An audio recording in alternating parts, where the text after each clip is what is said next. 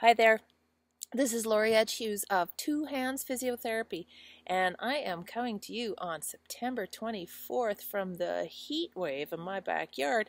I'm actually wearing a bathing suit top, but anyway, super hot. For this Two Hands blog, I'm doing a video for you guys on ways that you can do some stuff at home for your shoulders, your neck, and upper thoracic spine to help that region, because we all tend to be sitting doing this. Whole lot more on the computer, in front of TV, all the rest. So we can all use a little bit of shoulder, neck stuff. I had done these videos for a different presentation, so I'm going to kind of edit them so they seem normal. Anyways, I hope this helps and you find some benefit in it and you feel groovy for these first few days of fall. I was going to say spring. Okay, on with the show. Anyways, I just want to show you some things based on some soreness I'm having and a physio YouTube video that I watched. Anyways, I got thinking that, well, I got recognizing in my own body. You know, we spend so much time, all of us, doesn't matter what we're doing, but any healthcare person, you know, in this forward crunched position, working on a dog, bending over a dog for the vets, you know, doing surgery or anything like that. Everything is kind of a head forward, head down, shoulders rolled forward, arms in front, right? And that can really cause problems on our neck and our back.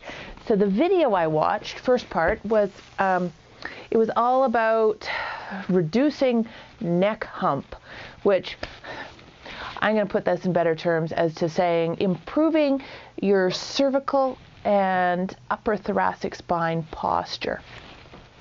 So what they had done on their video is they showed this product called the back pod or something like that. But I mean, whatever, it's just this gadget.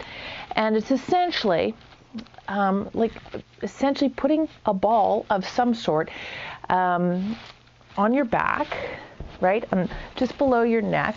And what they had said is, like, you find 6 points, so along, you know, 1, 2, 3, my arms aren't long enough, 1, 2, 3, all up in that area, and then lie back. So, okay, I have these pokey ones. This one used to be a full ball, but I must have been doing something too aggressive on it. Anyways, it collapsed, but it's great because now it's a half pod. So I've got these 3 different size spiky balls. This is one of the dog's tennis balls, but it's got a good squish, so it might work out really well. And my blue balls. What are you thinking? Anyways, my blue balls. And actually, I really like my blue balls because I can do 2 sides at once. So I'm just going to show you with the blue balls first. I don't want to put the other ones down because the evil puppy is on the floor right below me here, and I know she'll take off with whatever ends up on the floor.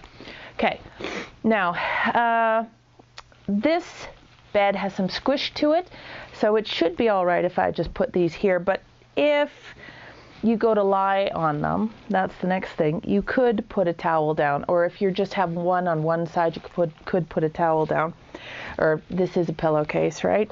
Good, easy thing. So we're gonna find a spot. Okay. And I've got it on the upper, just, there we go. And the whole thing is, you find your spot and you just hang out there for, I would say, a minute, maybe 2, with the ball in each spot. Because what we're trying to do is accommodate for or stretch out years of this head forward posture, right? So the ligaments, okay, your ligaments there, your nuchal ligament and all the rest, really tough. All the interspinous ligaments, tough. You're going to, they're not going to stretch out easily or quickly. So you're going to have to do this multiple times every day, ideally, or twice a day.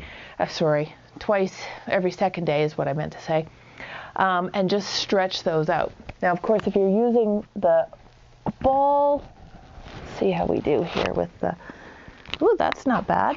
Okay, so what's kind of good with one side at a time is you can really get one spot focused and then play around with your arm position, okay?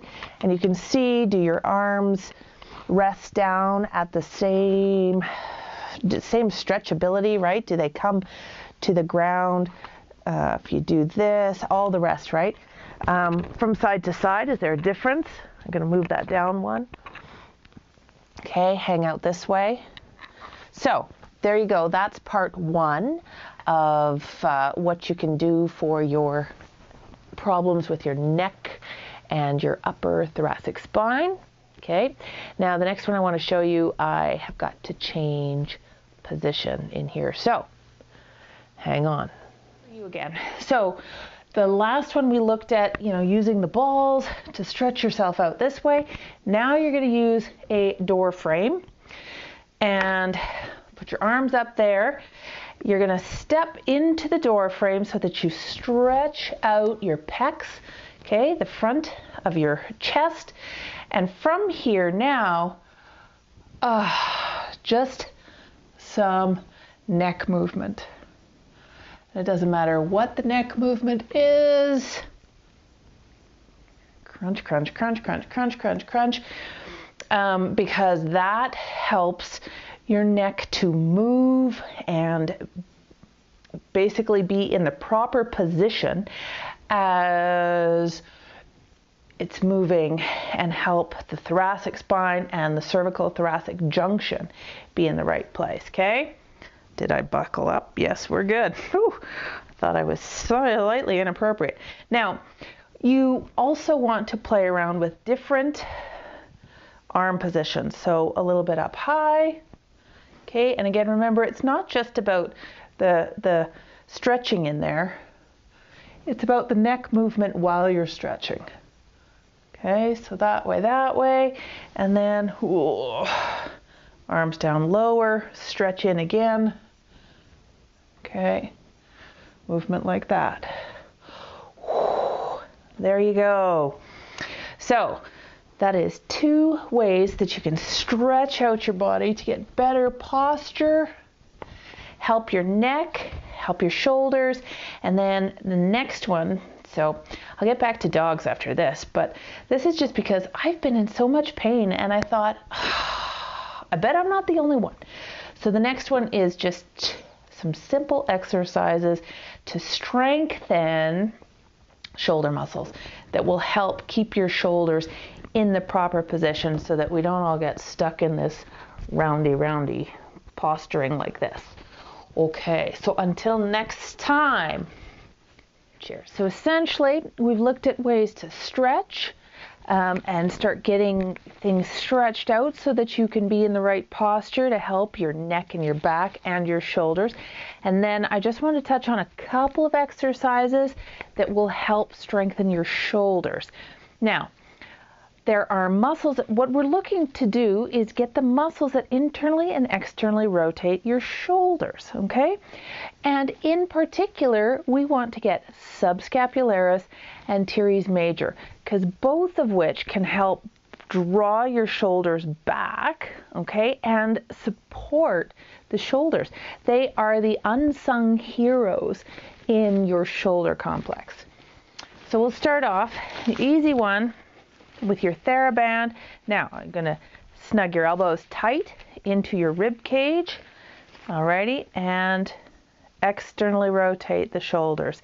Keep your elbows at a 90 and externally rotate. Okay, it seems super simple. You're like, I'm bored, but this one is good. Now I'm gonna, and you can also then, I don't have something I can tie to, but if I had something I could tie to, then I could do my internal rotation as well, right? Okay, so if you've got your TheraBand, that's what you can do.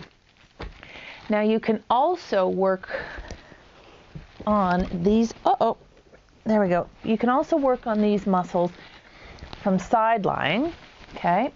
So if we're side lying here, now, here's where I was at the gym and I'm doing this on the cable pulleys, and I'm like, oh my goodness. And this is where this began, because I was like, I am like the weakling. I had little baby girly arms. I could not lift anything. Okay. So when I was doing my external rotation, okay, on the cable pulls, I'm like, oh my Lord, I can hardly do it.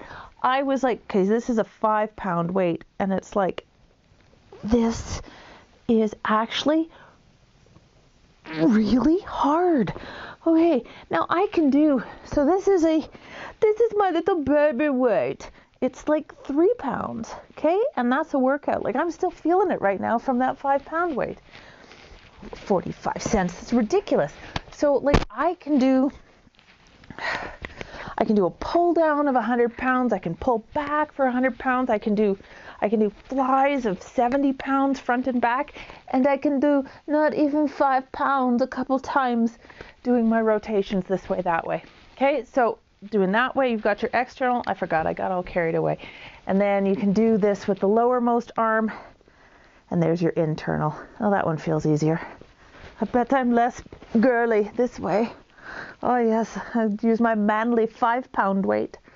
Alrighty, so, oh damn, get it stuck in my hair. I feel like a disaster. Okay, there you go. So some really simple but important exercises for your shoulders to stabilize. I'm sitting on a weight. To stabilize your shoulders, help provide a good base, even though it's way up here, but a good base for any arm movements. Those muscles need to be strong. Okay, that's it. Until next time. Cheers. Okay, I hope you found that helpful and it makes you feel fabulous all through fall. Till next time, cheers.